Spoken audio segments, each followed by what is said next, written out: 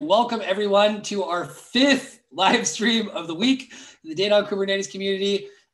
This is our fifth, but in no ways the least important and perhaps the most directly related to a lot of the stuff that we're talking about within the Data on Kubernetes community with a person who has loads of experience dealing with it.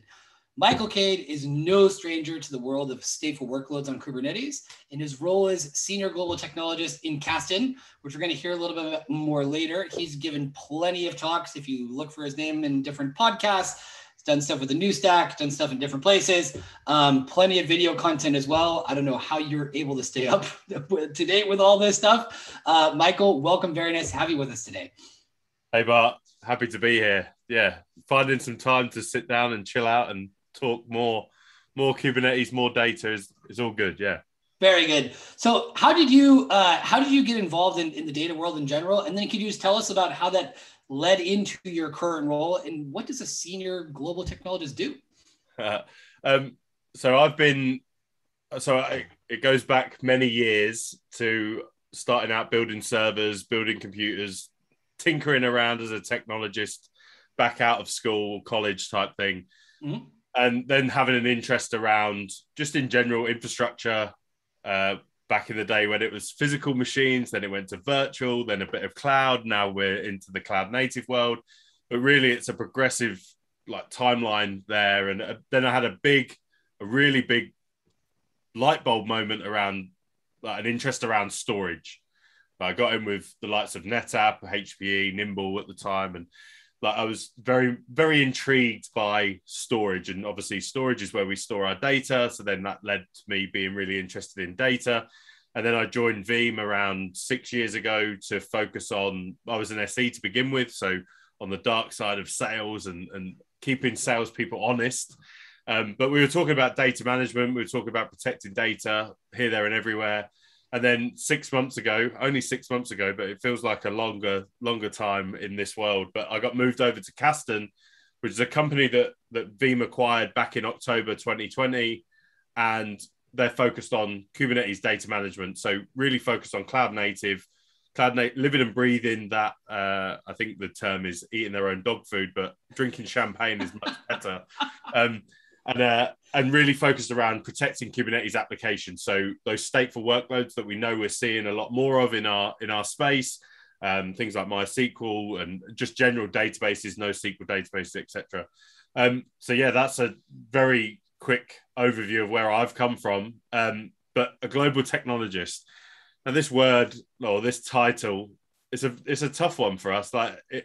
It's a bit of a technologist is in general someone that plays around with technology, and my focus is around community but also around content, so technical content, technical community, and a lot I don't mind the sound of my own voice, so they stick me in front of people and I talk a lot about the technology and stuff that I find out and try and stay away from the sales mantra and the whole pitch and stuff. So yeah, hopefully it's interesting what we're going to talk about. We're not actually going to be talking about Casten.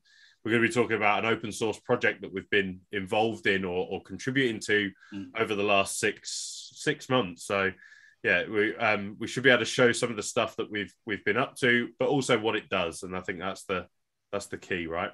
That's great. And I think also with what you said, with this role as technologist, is that how you explain things. And I really do recommend folks out there to check out some other interviews with Michael, and you'll see that this tone and way of expressing yourself is quite consistent in the sense of, helping people learn, making these things easier. And that's a lot of what, we're trying to achieve, is that we understand that there are challenges related to running data on Kubernetes. And so let's, get together and share best practices to make those things easier. So now we got that part, in terms of your professional role. Can we get to know Michael a little bit better as a person? I mean, I know that you have interest in some sports. Can you tell us what they are? Yeah, so I'm a massive rugby fan. In fact, I've just taken, I've had 3 years off. I'm getting a bit old. Things are starting to hurt a little bit more now. But actually, the pandemic has opened up the door to, well, actually, I'm going to go back because everyone's going to be a bit rusty around here. So I'm going to go back and play just a lot lower level. I was playing in the third tier of English rugby, so it was good. Bunking off work, and I shouldn't probably say that. This is going out on YouTube for everyone. But ultimately, I was playing rugby, like at quite a good level. I was being looked after from a financial perspective and all of that good stuff. So, and yeah, I encourage anyone that plays sports that gets the opportunity to do that, 100% do it, because it's good. But and then really my other like hobby is around tinkering with technology. It's pretty sad, but I imagine everyone watching has that same hobby, right? Learning new things, but then also like just spending time with the family, even more so over the last 18 months as everyone has had. But yeah, they're really my key focuses around playing sport, rugby, watching rugby, anything rugby. You'll see me glued to the TV or even there if I can be. That's good, because I think there are two things interesting to hear about rugby. Is like, I played rugby many years ago and in high school, and so it was quite informal and it was American. So a lot of people coming from an American football background, which is not the best way, I think, to understand it, because they're just completely different sports. And anyway, so there are different things that happen there. But two things is that I think from a learning perspective, I think it would be curious to see how you can relate your journey as a technologist, as well as, how you started out playing the sport. Really getting good at a sport is difficult for everybody. It's not something that happens overnight. I think also as well, too, we see in the Kubernetes world is that there's a learning curve and there's a process. There are going to be some painful moments and you're going to fall down and you're going to get hit and all that kind of stuff. But then I think what's also really interesting about rugby is that I've never played a sport that has such a strong community focus, where people really take care of each other, both on and off the field. That's a big thing. Is I would say what happens off the field is just as important and sometimes more important than what happens on the field. So in your experience, do you think you can kind of relate, like I said, both the, individual progress as well as then the community side of it too? So I'd never really put the two together, to be honest. But yeah, I think what you're saying is it absolutely that, and it probably does pave the way for my like foundation from a community standpoint. Is that I have a kind of an ethos around, I write a lot of content, blogs, and then more recently a lot of YouTube videos, and people like some really hit the ground running and you get thousands of views, and some not so good, but they're the ones that you probably spend the most time on. And you could kind of relate to that into a game, right? You could come off the field absolutely dripping in sweat, probably blood everywhere. You've lost the game, but you've put everything into it. And they're the games that you remember the most, even though you lost. And sometimes they're the games where you remember the other people that have got down in the trenches with you, and they're the ones that you've helped along the way. And I see that as well from a blog or a content creation point of view, is that I write one for myself. I really enjoy it, but also going back to it as a reference because I can't remember everything. But I always feel like people ask, like, why do you bother? Why do you do it? And really, there is one answer, and it is, if that helps one person, just one, I don't really care if it's 10,000 or just one person, then it's worth it. And that's the same, like with rugby, is that all you do, like you go out there, as soon as you go over that field, you're not there. It's not an individual sport. There is no way you can win that game on your own. You're relying on the other 14 guys or people that you're playing rugby with. And if we don't all swim in the right direction, then we're never gonna learn. We're never gonna get better. And I think now that you've said and kind of put them two together, that is a huge thing. But yeah, and then on the learning side is that we know there's ups and downs whenever you're learning, whether it's a new technology like Kubernetes, or whether it's just a case of learning something more simple, like less complex, less daunting. There's ups and downs, right? There's days where you're absolutely going to dive in and you're going to learn, you're going to absorb everything that you possibly can, and you're going to come out of that more knowledgeable about the subject that you're learning. Same as a rugby field. You're going to go out, some days you can score 100 points, but actually what help does that give? Do you learn anything?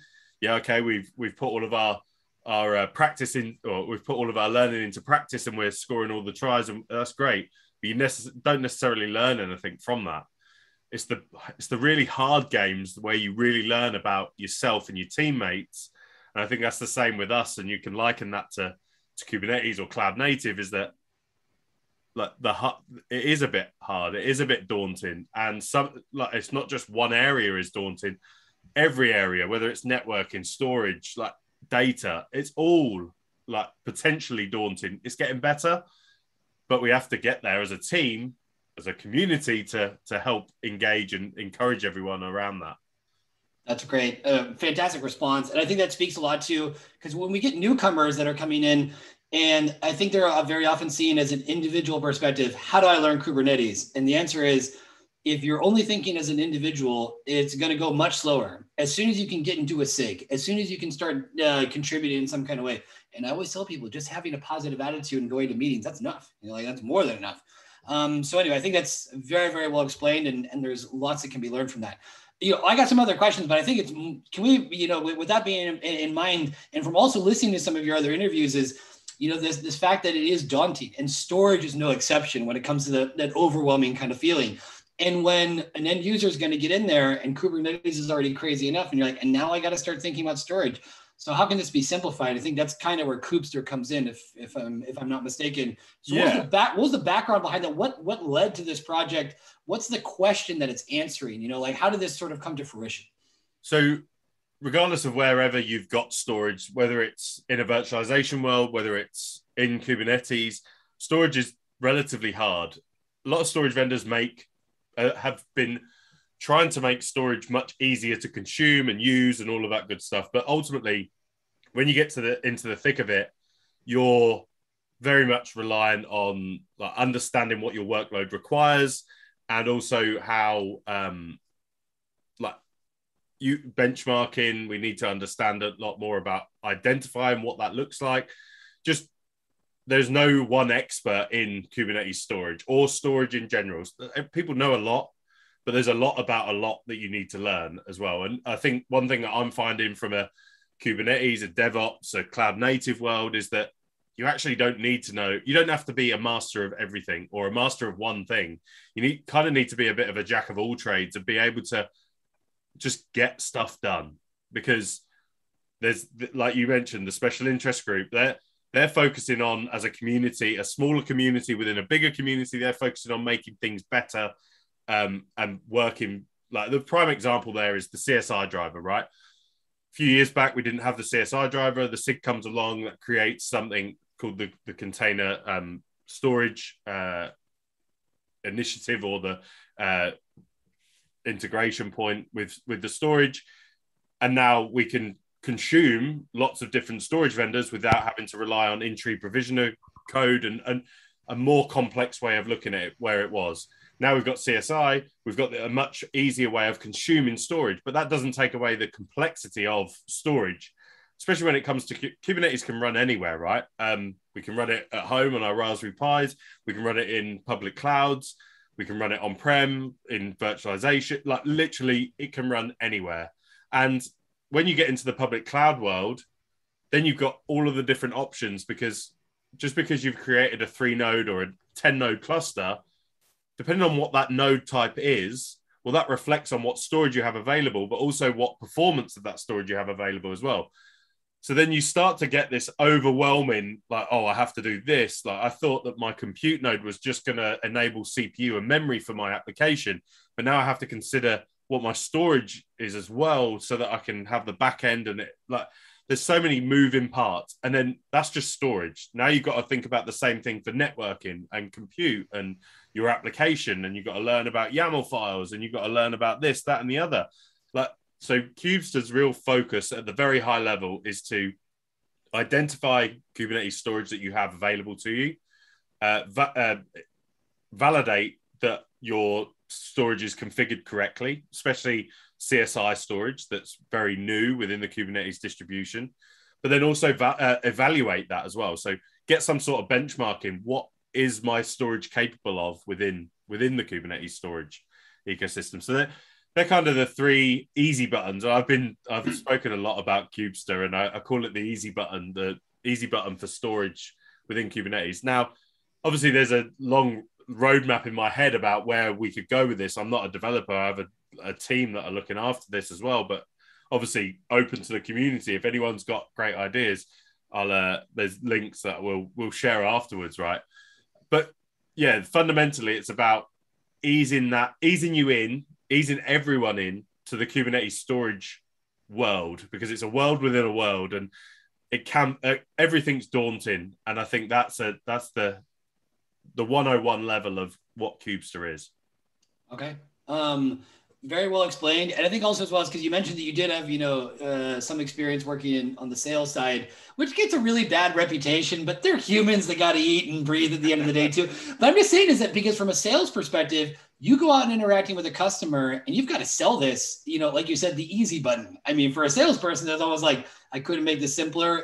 We know this is, and this is also one of the things that I read recently. There's some new research that came out that with Kubernetes, the cost factor in terms of expenses for, typical things of your AWS bill or things like that, like that's one factor. But for one of the reasons why there's a lot of reluctance is the knowledge gap. And, that there are professionals that are well equipped. And obviously that translates into another type of cost. But I think it's because that for an end user that they don't need to feel that they need to become an expert on storage to understand these things. I think that's where this easy button kind of thing comes in and where it does add some value. Yeah, for sure. And you bring up a great point as well, Bart, because as much as this is about, it can help from a day one point of view. Okay, I need a Kubernetes cluster because I've got this application or these applications that I'm going to deploy. I want to make sure that I get off on the right foot, and I use Kubestr to understand what the storage is underlining that and everything around that. But what about existing, you've got some people have got clusters that have been around for years. What about potential storage that is available to that cluster that you're, especially in the public cloud, you're paying for that?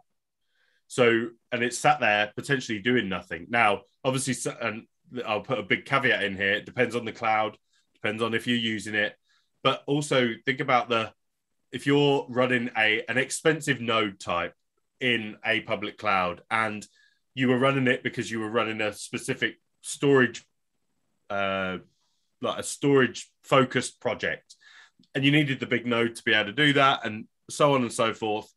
And then that project went away, but you kept the nodes, you've got your application, you're potentially paying a lot more money for the stuff that you're running. And you have no idea about that unless you go looking for it.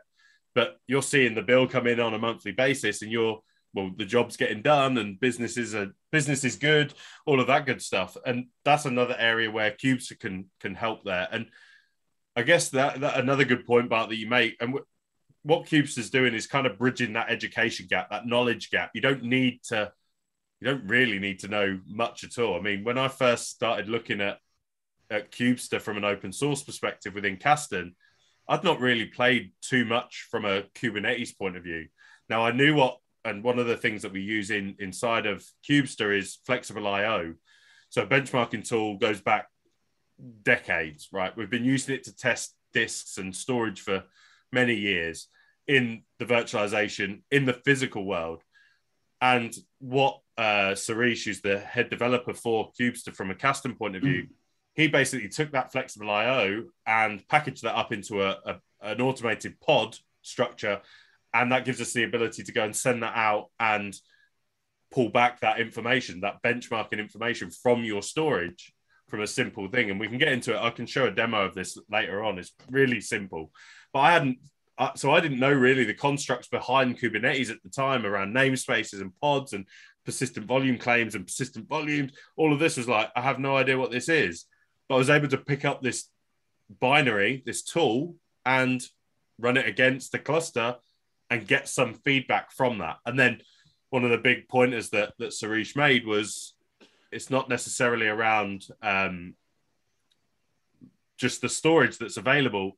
It's also these nodes and the node sizes that I mentioned. And he actually did a really, really good blog on not a comparison, because that's not fair to do, but because as much as these node sizes and storage types are they're given some space to store some storage or some data. Mm-hmm. They're not necessarily the same between Azure and Google. So you can't compare them, but he did a really good analysis over 4 different public clouds: DigitalOcean, AKS, Azure, Google. And it came back with you change the node size, you get more IOPS, you change the storage type, you get more IOPS, you bring it down. There's so many moving, like you feel like a bit of a DJ, but there's lots of different like tuning things that you can play around with to get the right storage IOPS or the right storage throughput. The blocks is an endless, but what this tool does is really simplify that, I think, is the key takeaway. Very good. Can we take a closer look at it? Yeah. Let's do it. Jump in. Yeah, you don't need to be looking at my face for. Oh, don't worry. Well, So, that's a lovely background, by the way. Yeah, it's moving as well. I don't know what that does to the stream, but hopefully everyone can see the text okay. So basically what I've got here is I've got and just for the demo purposes, I'm running an AKS 3-node cluster with a particular type of nodes. Again, this is just to emphasize what it can do, but you can see what version I'm running. You can see how late I left it to spin up the demo, but we're going live no matter. It should work. And first of all, I've gone to, let me spin up a new tab and show you where to find more information first as well. So Kubestr.io is where everyone should start there to learn a bit more if I haven't explained it particularly right or in more detail. This explains what it is. So it's a collection of tools. It's basically one binary that's going to enable you to discover, validate, and evaluate your Kubernetes storage options. So it gets through that. There's a little demo on there. It then says about using Kubestr. So within Kubestr, we have various different releases. So you can see here that we're running 0.4.18, and you can see a couple of different binaries that are available. So one is for your ARM processor, or at least your Mac, Linux, Windows. We do have the ARM binary that we're working on from a code release or a branch out there as well. So we'll get that in there. But really, all you need to do is go and download that binary and get things up and running. The other nod that I'll say is, and another community project out there is Cade. And we have the ability also to deploy the binary for Kubestr within there. So simply, if you've got Cade, which is a package manager or a marketplace for Kubernetes applications, if you go Cade get Kubestr, then it will download the relative the binary that you need for your operating system, and then you've got the ability to run that. So if we kick things off with a Kubestr help, you can see what this does. Let's run a help. And of course, quick shout out to Alex Ellis for our yeah. Huge community face as well. Massive. I mean, I don't know where he gets the time, but it's incredible. So he lives like 10 minutes away from me, which is another freaky thing, especially no one lives around me that does computers, that is. So Kubestr help. So this gives us a bit of an understanding of, well, what is available. So I've already kind of touched on running Kubestr on its own, which we'll do in a sec, is going to give us that highlight. What storage do we have available to us within the Kubernetes storage? So is it going to identify? But then we've got two other areas. We've got the CSI check. So what the CSI check is going to do is it's going to it's going to create a pod with a PVC. It's going to add some data. It's going to snapshot that. It's then going to delete that. It's going to confirm that your CSI is configured correctly. Those of you that have used the CSI driver, it's not as straightforward generally, especially if it's in like a feature preview. It's not generally out of the box working. You've got to add some level of volume snapshot class or something to it to make it fully work. Now, there is a little bit of an addition here, is that we obviously use this tool from a Casten point of view around data management, because we leverage the volume snapshot class to make that happen. So we've really just ported that code point from our own, or from the Casten K10 platform, into Kubestr.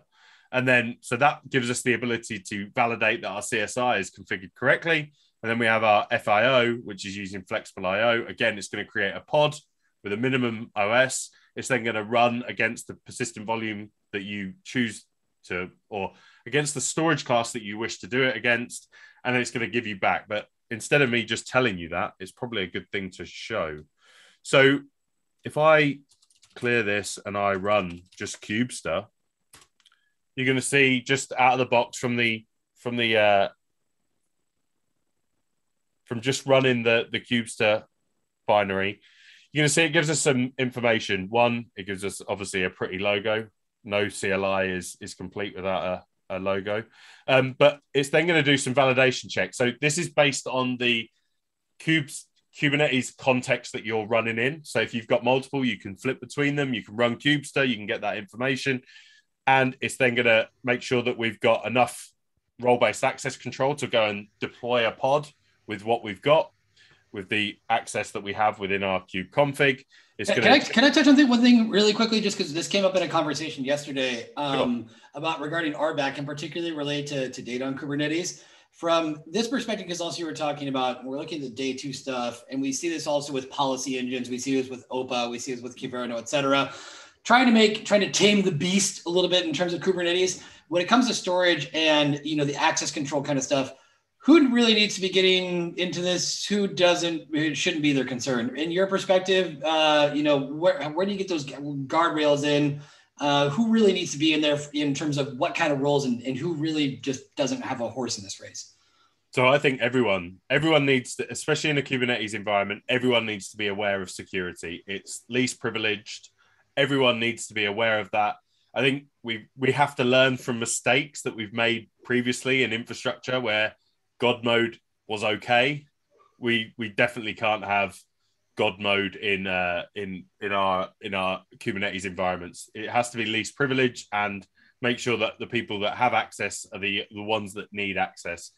I think that might be a bit of a cop out there, Bart, in terms of the answer, but I think everyone... No, not at all. Not at all. Because it's something that I've experienced in different organizations as well, different companies where there would be complaints about, oh, you're clipping our wings, or by putting these guardrails, we're not being able to fully innovate.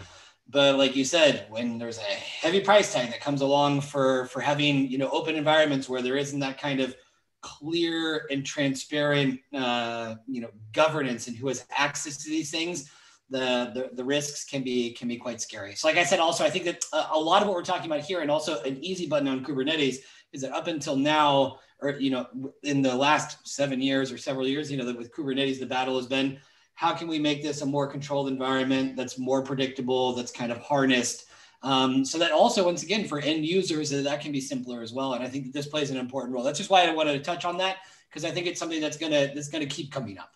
Yeah, for sure. And security is such a hot topic. And I'd go even one step further, is that a lot of us are creating our own Kubernetes clusters, spinning up, spinning down.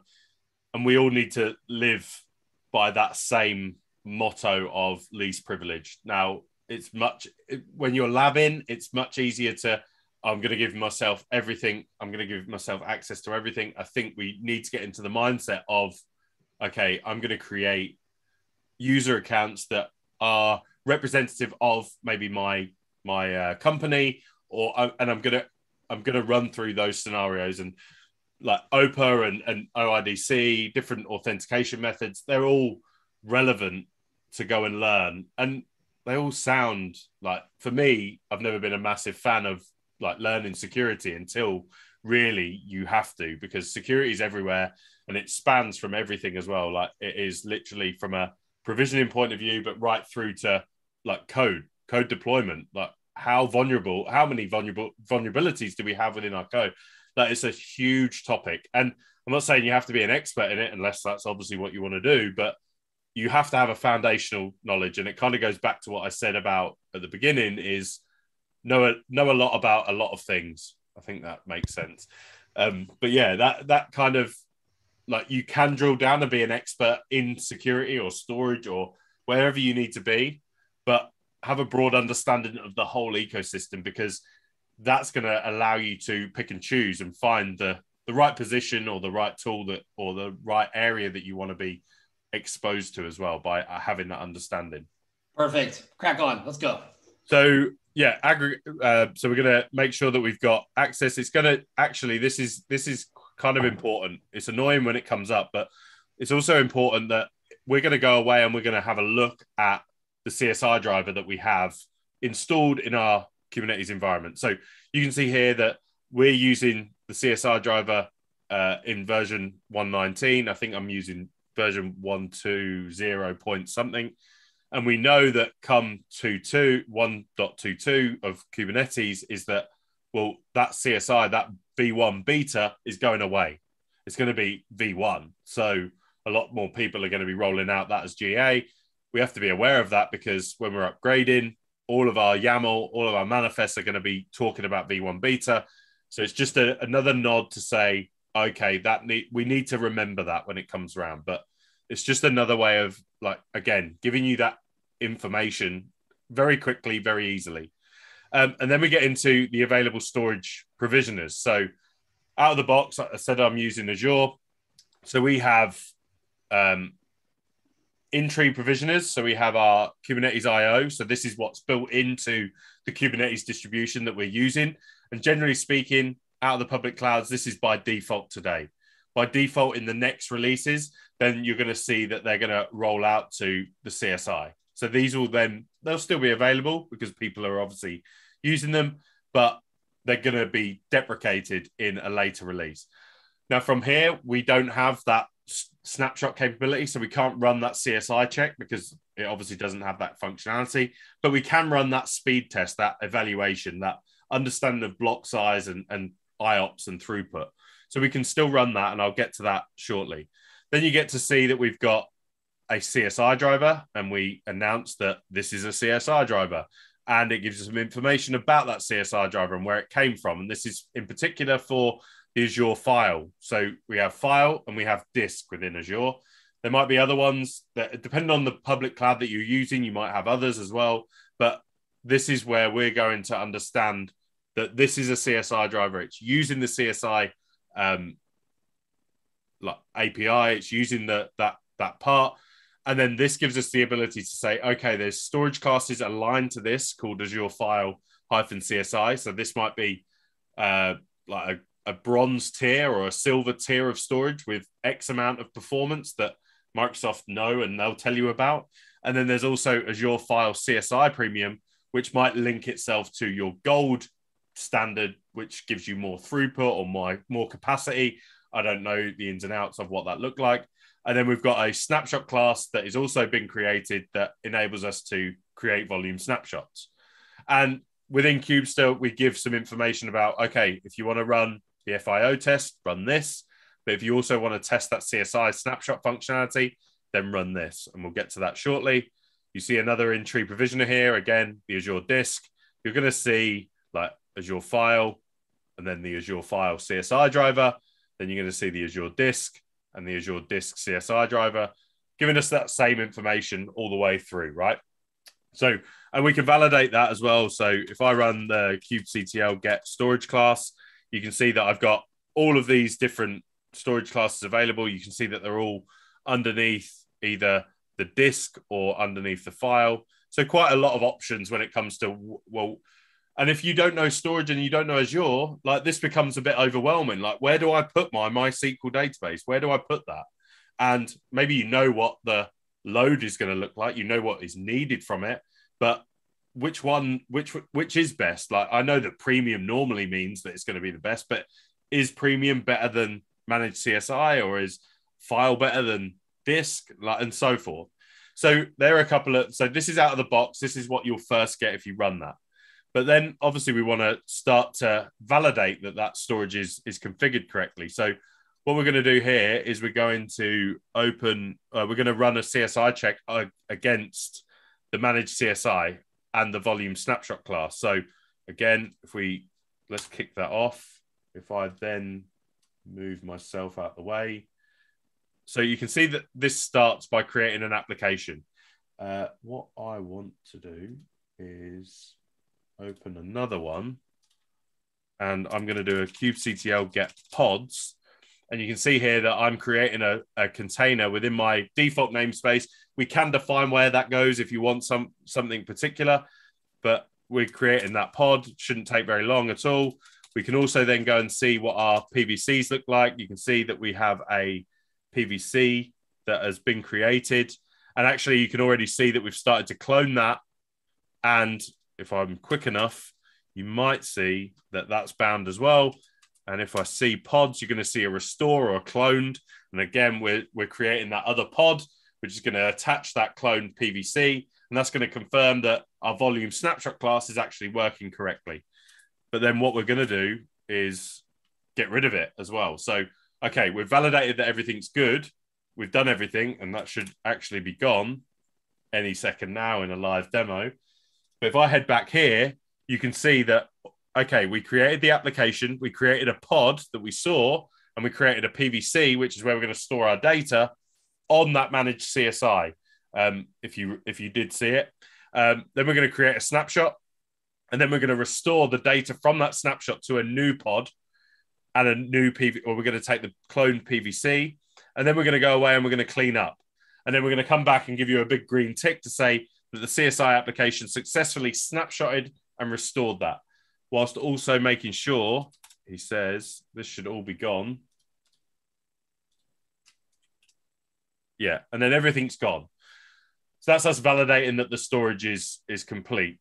So then we want to actually evaluate our storage. And I just want to show this because this is where things get a little bit interesting as to what we can actually achieve in from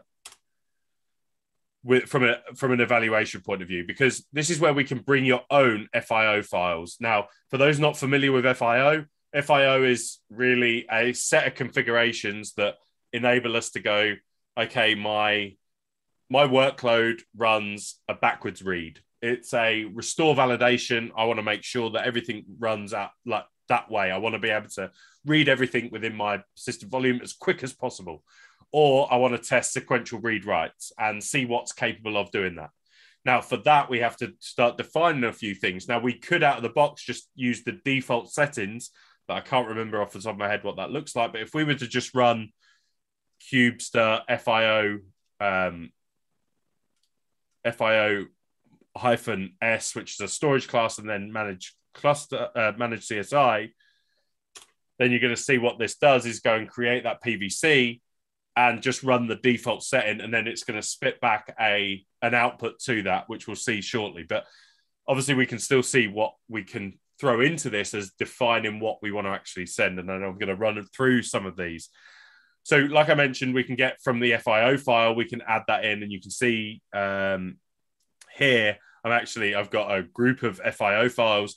FIO is also open source, has been forever, and there's a lot of community FIO files that enable you to go and test. So I said about the backwards read. Again, if I quickly jump over here, you're going to see that I've got a pod up and running. If I do a kubectl get PVC as well, you can see that. And that's where that test is going on in the background, just the default test. Running the FIO test here on this and a default size of 100 gig. I'll get to that shortly. But really, so I said about the backwards read. I want to validate that my storage is the quickest it can be at reading data backwards. It could be backup storage, and I want to make sure that my restores are going to be as fast as possible. So with that, I'm going to take a community FIO file, and I'm going to do something around the block size is a 4K block. Read and write, I want to use 8K. I want to do it in increments of 128 file size, 128 meg, and so on and so forth. And we can go to this one, and you can see there's a bit more information in here about how many concurrent jobs do you want to happen here, how many streams of data, what does the file look like, what size of the data looks like, what the IO engine and the IO depth look like. But really what this is really focused on is someone else has already done the heavy lifting to understand what the workload potentially looks like. So this would lend very well to a database. This would lend very well to a restore or some sort of scraping type tool. So people have already done the hard yards, so you don't have to learn how to write an FIO file. Just go and pick one off the community. So back to our terminal, and you can see here that we've got a bit of an output. So we can see that we created that pod that we saw, the PVC that we saw, so the persistent volume claim. You can see that we have our pod that we created to sync up and do the FIO test. And then we ran that FIO test within that pod against that storage class, against that PVC, the default size being 100 gig. We can see that it took 50 seconds to run. Obviously, some like that will vary depending on what you're actually throwing at it. And then here we've got our test results. What actually did we do? So we did some read IOPS with a default block size of 4K and a file size of 2 gig. And this is the default because we didn't define that FIO file. And you can see that we then did some write ops and then read and then some more writes. And that gives us an output of what those disk stats look like, what the IOPS were. And if I had another environment ready, we could compare them. We could go and create another AKS cluster. We could change the size of the nodes. We can start really honing in on what we actually need from a storage perspective. So back on the tests. So I mentioned about the default storage being 100 gig. Well, maybe that's too small. So maybe we want to dictate what it actually looks like. And maybe I want to then output everything to a JSON file so that I can then import that into a different tool that gives us some visualization or gives us some test. And this is really where we're hoping that the community get behind this and start sharing like different node, different storage tiers, different storage classes, so that, okay, they've done the hard yards and then ran Kubestr, but what about the comparison? We can then go to a library within the GitHub page or the GitHub repository, and we can start to simply look. We don't have to go and spin up these clusters. We can actually just go and leverage someone else's effort, which is obviously all about community at that point. We're sharing our findings.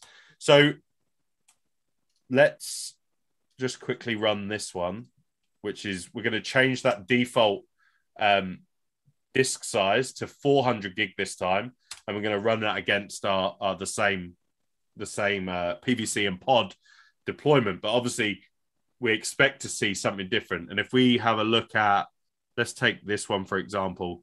So our reads for block size 4K, file size 2 gig was, let's say 1250. We just need to remember that 1250 and see if it comes back any different, because the size of the disk that we're now deploying is bigger. And this is where, if you unravel what we're actually doing, like if you were to manually go and do this, like this is why people aren't doing this, because it's overwhelming. Like it changes. There's so many moving parts, so many different, like you've got managed disks, you've got performance tiers, you've got different node sizes. There's just so many different options that it doesn't really help get to where we want to be from a storage. We want to really hit that easy button.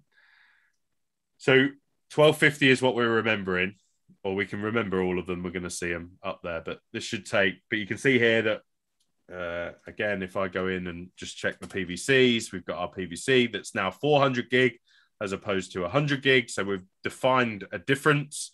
We've got our pods as well that's up and running. It's been up for 80 seconds and it shouldn't take too much time. And then you saw that I wanted everything into a JSON file that I could then lift and shift this out into a third-party tool. Now, I would love for the community to come up with a way of being able to export this into an actual tool, maybe a Grafana or something that gives us a better input than just JSON. But we can see here that this gives us all of that information, all of the results. We can see that it took about the same time. We can see in here, and it's a lot harder to read in JSON, but the IOPS was very much the same. So changing that disk size, because we didn't change the file size, didn't really make any difference at all. But in some areas, if we went to maybe a terabyte, that might change what that storage looks like within Azure or within any Kubernetes environment. Now, if we then, just to wrap the demo up a little bit, is that if we then wanted to bring your own FIO, so let's say about that backwards read, we wanted to see how that looked, I've obviously downloaded or get cloned that repository of FIO examples, and I can then just run this Kubestr FIO against my environment that I know is going to be used for some sort of scraping. That won't work. Let's try that again. Why are you? Oh, that does want that. Let's do that. Good stuff. So it can't find the repository in there, but I know why. Live demo. That's why it's a live. So if I just, okay, bear with me. It's all good. You were mentioning, earlier rugby coming off the field, lots of blood and sweat. Well, this is what we're getting right now, right? There you go. This is me doing it to myself. In fact, let's do this. Let's do this. Let's do that. Manage CSR not found. Is that because I'm in a different cluster?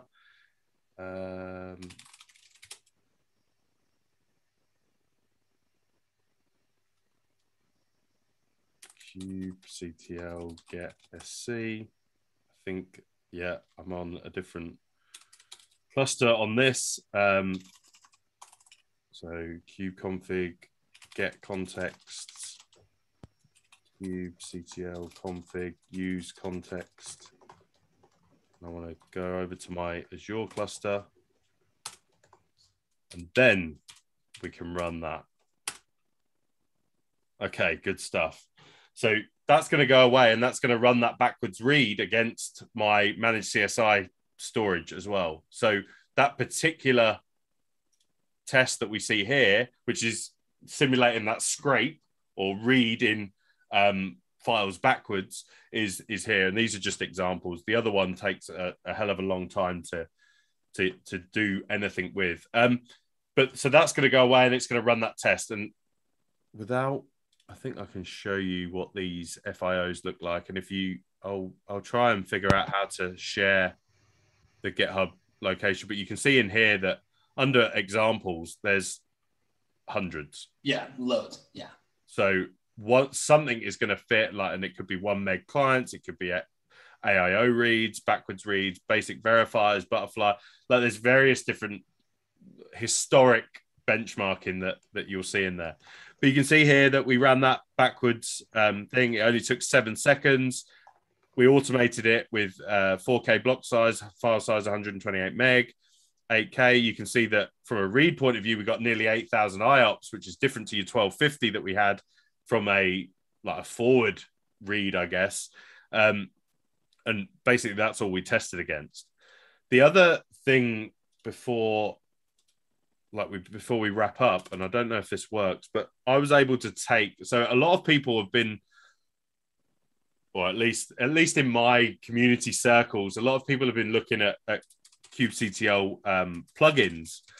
So I was thinking, and I'm no developer by any stretch, but there's a lot of useful things in kubectl, and obviously we spend a lot of our time in kubectl. Now, one of the benefits of Kubestr is the ability to, every now and again, just have a bit of an understanding of what the storage looks like, or maybe validate that nothing's changed from a CSI configuration standpoint. So instead of having to run Kubestr as a binary within our operating system, what about incorporating that into our kubectl plugin? So simply put, if you download the binary, and I'm going to look into how we get Kubestr into the Crew marketplace. So if you're using Crew to download your kubectl plugins, which is kind of another marketplace, and the marketplace world is all over the place, but lots of options.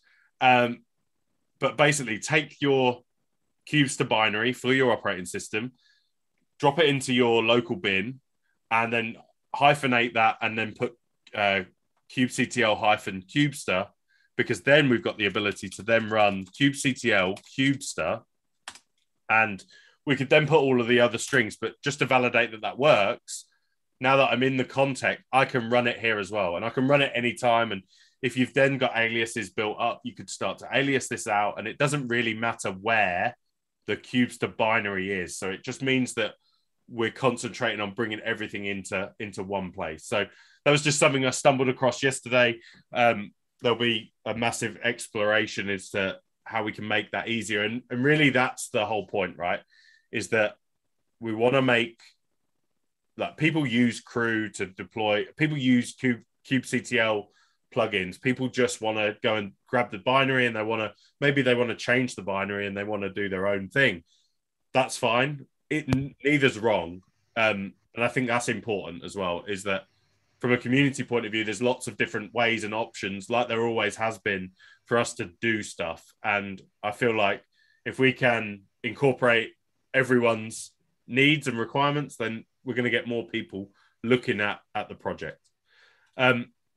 Just to, again, so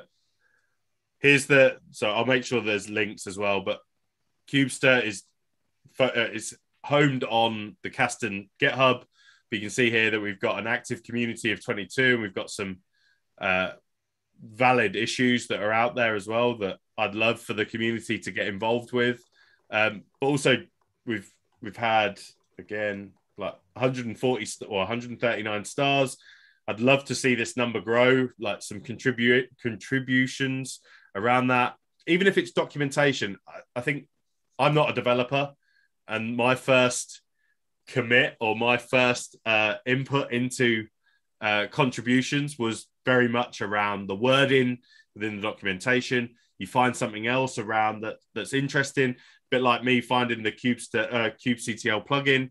I'll probably document that and put that into the README so that people are aware of that and they can use it. But yeah, it doesn't have to be writing in Golang to understand and be able to do something. Contributing in general, not just for Kubestr, could be anything. Could be just literally making sure that the README is reading as it should be, like walking through that process. But I think that's it for the demo. Bart, any questions?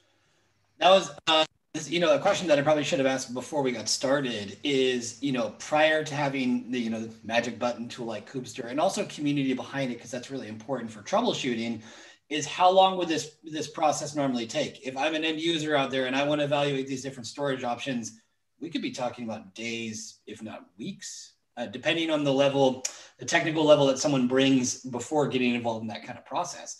But I mean, based on your calculations, normally how long would something like this take? Yeah, so first and foremost, you've got and let's go with the hardest part of this, so the evaluation. So you've got to take an application such as FIO. You've then got to build out a container, a Docker container. You've got to store that somewhere. You've got to be able to then pull on that and create your pod within Kubernetes. You've then got to have the logic to be able to create a persistent volume claim on the storage that you require. And already by then, like, okay, we could do that quite quickly with YAML files in terms of spinning up a container, but we haven't creating a container takes time. The deployment takes time. The understanding dynamically understanding what the storage is that we want to run it against, it takes time. I don't know if there's a day that we can put against it, but I think you saw how quick it was to run those commands and understand and get some feedback on what it was, where we were. Like, anyone watching can see that we have various different storage classes available to us within Azure or within our AKS cluster. I think it's like we could, if you were going to do that manually, you'd have to create PVCs and pods for each individual, potentially each individual storage class, which means you'd have to know the commands to go and find out what they look like, what they are. Like, it'd be a very long-winded, and that's just the evaluation. Like, and they all work kind of together in that the identifying gives you a good, like, easy way of being able to see, okay, I've got all of these different storage classes available to me using Intree, using CSI. We've got the validation button, which we want to obviously progress there as well as more functionality becomes apparent within CSI, and then the evaluation. So I think it would take a long time. I have seen some community members that have gone through that process, very bespoke and having to do that. which again just spurred us on to go and create something like Kubestr. Yep, I know. I think it's, but that's exactly it. Is that the human cost, the time cost, the anxiety and uncertainty cost as well too. Is like, I convinced my boss it was a great idea to go for this Kubernetes and running data on Kubernetes and thinking about storage, and then you starting to run into all these problems, and you're gonna have to give some answers on some pretty uncomfortable questions. So I think this is what, like we were saying earlier, a lot of what this comes down to is making this a calmer and more predictable and transparent environment. So I really definitely think that brings a lot of value. Can I get you to stop sharing your screen just because we're getting towards the end and we always got to do a little bit of a tradition. But I got a couple other questions just before we finish. Are there any resources that you would recommend for, when we're talking about data management, running data on Kubernetes? For a lot of people, it's still, early days, or this is something that's, being more and more adopted. We see more and more success stories coming out.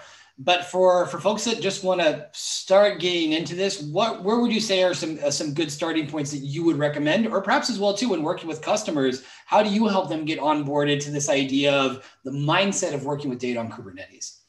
Yeah, I think to start with storage on Kubernetes, now there's tons of resources out there that we know, whether it's paid for, whether it's free on YouTube. YouTube has been my go-to because there's so many good resources there that are focusing in on these like pain points around storage on Kubernetes, persistence on Kubernetes, which all lends itself to the data conundrum, if you like.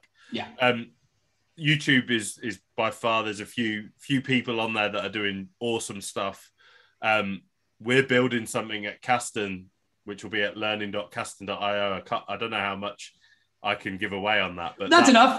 Yeah, something's coming. Yeah. There's something there that obviously is going to be very much focused on storage and data management. So yeah, watch that space. A lot of hands-on stuff, because I don't know about everyone that's listening in, either live or after the fact, is that I find that this community is very much learn by watching, learn by doing, versus reading books. Don't get me wrong, I still read books and learn a lot that way, but the hands-on approach, the video content it seems to be winning a lot of hearts and minds in this space. So expect something there as well. But YouTube is my go-to. There's a lot of impartial. That's exactly what I've been trying to instill in my content as well. As much as I work for Casten, I'm very much I'm more of a community. I'll always back the community first, but also data in general. Like having a focus around evangelizing data on platforms is really my focus. And then obviously with that, I want to make sure that we're secure and it's safe with some sort of data protection.